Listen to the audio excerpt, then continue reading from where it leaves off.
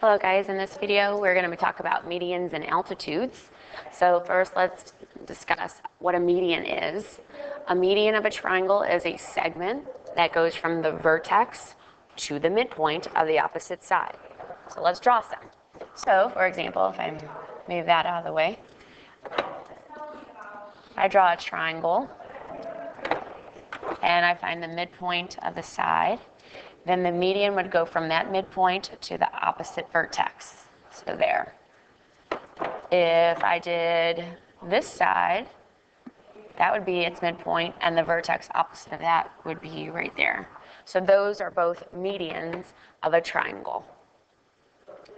And the three medians of a triangle intersect at a point of concurrency called the centroid. So here we've got an acute triangle with all the medians intersecting at its centroid P. At a right triangle, all the medians intersect at point P, and then an obtuse. Notice that the centroid is always inside that triangle. So the centroid is actually, practical use for that is the center of gravity.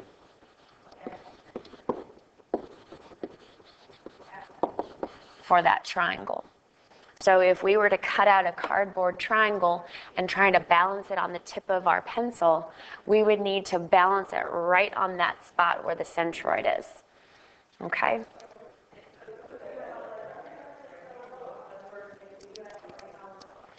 So other things we know about the centroid. The medians of a triangle intersect at a point that is 2/3 of the distance from each vertex to the midpoint of the opposite side. So this centroid P is 2/3 that whole distance from B to F. So if I start at B and go to F, that distance, this is 2/3 of that whole length. And if that's 2/3, how much is left just from P to F? Yeah, that would be 1/3. Okay, so the whole length would be a full 3/3. Okay, so I need you to think in terms of thirds for me. And fractions. Okay, so if I take a segment and I split it into thirds, okay, 2 of those thirds will get you from the vertex to the centroid, and only 1 of those thirds will get you from the centroid to the midpoint. Okay. That's the idea behind that concurrency of the centroid. So let's look at this example, okay? Or this is just another way of saying it. So P is the centroid, then AP is 2/3 of that whole length, AE. BP is equal to 2/3 of that whole unit, BF, that whole segment, BF. And CP is 2/3 of that whole median, CD. So that's another way of saying that same theorem. Okay, so in this example, we have a triangle, ABC, and P is the centroid. And they're telling us that BP is 12. So this distance is 12. They want us to find PF and BF. So this little piece and then the whole thing. There are lots of ways to do this, but again, like I told you, it's easiest for me if I think of the whole segment split into 2/3, right? So they're telling us that 2 of those thirds is 12. So what does that mean each of those thirds are? Well, if 2 of them is 12, then just 1 of them would be 6, half of that. So each of these thirds has to be 6. So that tells me that PF is only 1 of those thirds, that would be 6. And then the whole thing, BF, would be all 3 of those thirds. So that would be 6 plus 6 plus 6, which is 18. Now, you can also do this by setting up an equation.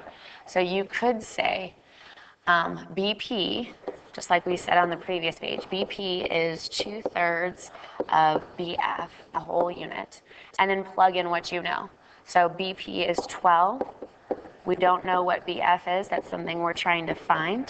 So to solve this equation, we would divide by 2/3 or multiply by the reciprocal. So the fractions would cancel out, and BF would be equal to 3/2 of 12. So that would be 36 divided by 2, which is 18. So that's more of an algebraic way of going about that. And if you wanted to do PF, well, we know PF is equal to 1/3 of the whole median. So again, since we don't know PF, we would just plug in what we know. So notice we would have to know BF first. So PF is equal to 1/3 of 18, which is equal to 6. So there's two different ways to handle that centroid concurrency theorem. All right, so now let's look at this. Now we're moving to coordinate plane. And we have our coordinates A, B, and C graphed on there. So what are the coordinates of the centroid? Well, maybe I'm going to draw out the triangle first. And so if we want to do it the old-fashioned way, let's find the midpoint of each side. So here that would be right there, and let's see, this one I might have drawn a little inaccurately.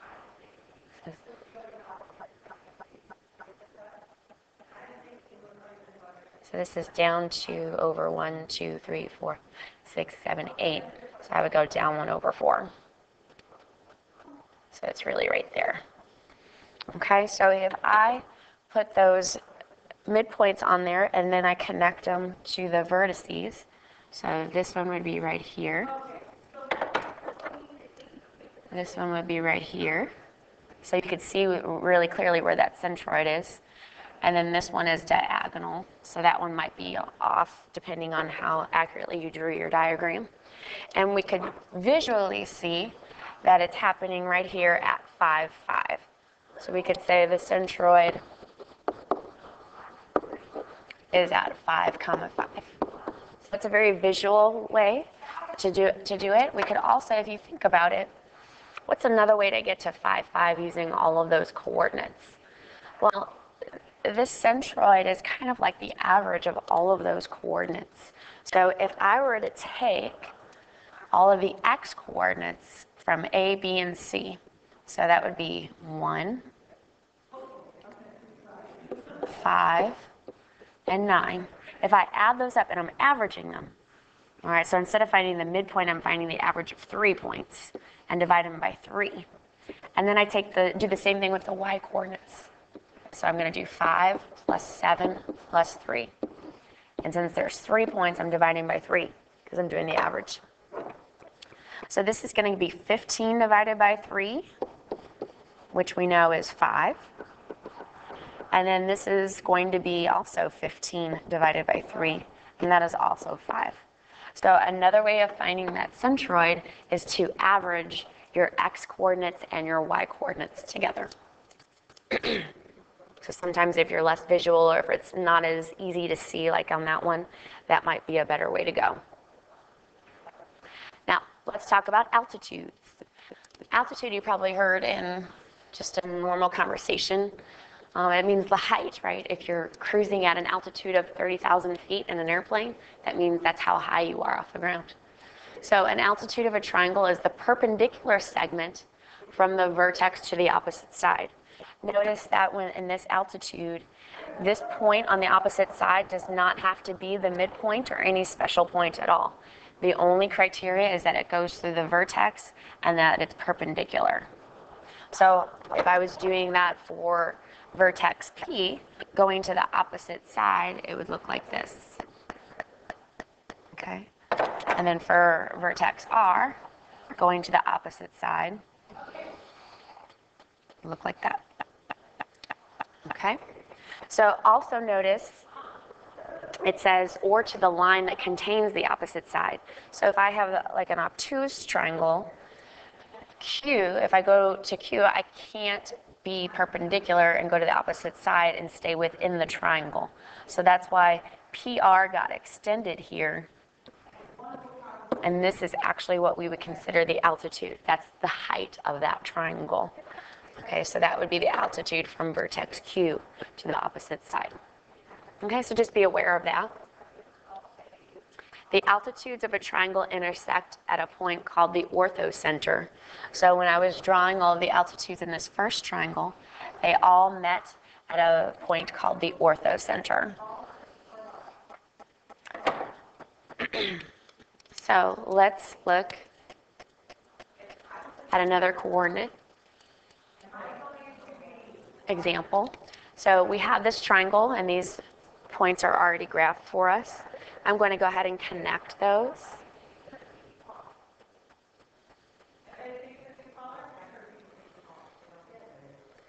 All right. And so we have that triangle. We need to write the equation of the line that is an altitude to TK. Well, let's label which one is which. So 10, -6, this is K. 9, 2, that's C. And then T is this 2, 4. Okay, so I want the altitude that is to TK. So that means it's going from vertex C and perpendicular to TK. So if I'm trying to write an equation, what do I need for an equation? I need the slope of the line, and I need a point. Well, I have a point. Okay, this green line is going to go through point C. So this point C is my point. I just need to know the slope of that green line. Well, if I know that this is going to be perpendicular to TK, I need to find the slope of TK first. So I'm going to use the perpendicular slope to TK. All right, so let's find the slope of TK. So I'm going to count. This is going to go down 1, 2, 3, 4, 5, 6, 7, 8, 9, 10. And then over 1, 2, 3, 4, 5, 6, 7, 8, over 8. So if I reduce that, that'll give me, so the slope of TK is equal to -5/4. So the perpendicular slope, remember, is the opposite reciprocal. So I'm going to flip that fraction around and make that positive. So it would be +4/5.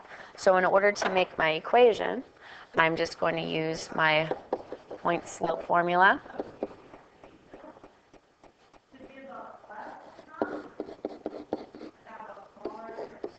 So I'm going to have 4/5, and then x minus 9 plus 2. And depending on what format they wanted, you could distribute and put that in slope-intercept form. But that would be an acceptable equation of the line. Okay? So we'll do a lot more practice with these in class, so make sure to bring these notes into class.